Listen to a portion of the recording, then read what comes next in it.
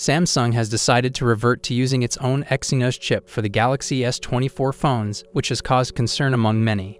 Last year, they solely relied on Snapdragon chips for the Galaxy S23, a move that was well received. This year, Samsung is opting for both Exynos and Snapdragon chips for the Galaxy S24 and S24 Plus, but the Galaxy S24 Ultra will exclusively feature Snapdragon chips. There are rumors circulating that Samsung might exclusively use Exynos chips for the Galaxy S25 next year. They are rumored to be making significant improvements to the Exynos chip, and the Galaxy S25 could showcase these changes. However, it appears that Samsung might not fully commit to Exynos just yet.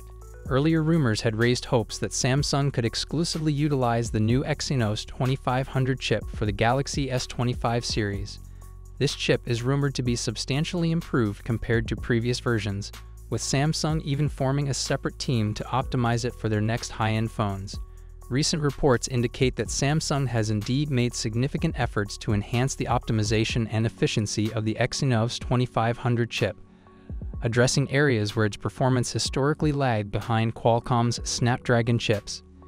However, the latest updates suggest that Samsung plans to maintain the usual split between Exynos and Snapdragon chips for its flagship lineup next year, thus maintaining the status quo.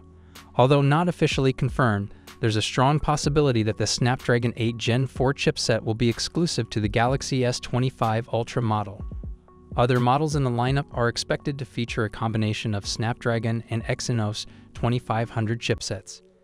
The estimated cost of $200 per unit for the Snapdragon 8 Gen 3, combined with hints from a Qualcomm executive suggesting that the Snapdragon 8 Gen 4 will be their priciest system on chip yet, presents a challenge for Samsung in terms of maintaining profit margins if they exclusively use a single chip. By introducing their own Exynos 2400 and later the Exynos 2500, Samsung has an opportunity to sustain a healthy profit flow while still offering hardware upgrades without compromise. As we anticipate more rumors, especially regarding the Galaxy S25 series, there will likely be further updates to come. Stay tuned for more information as it unfolds. I hope you found this video enjoyable. That wraps up today's content. Share your thoughts in the comments section below.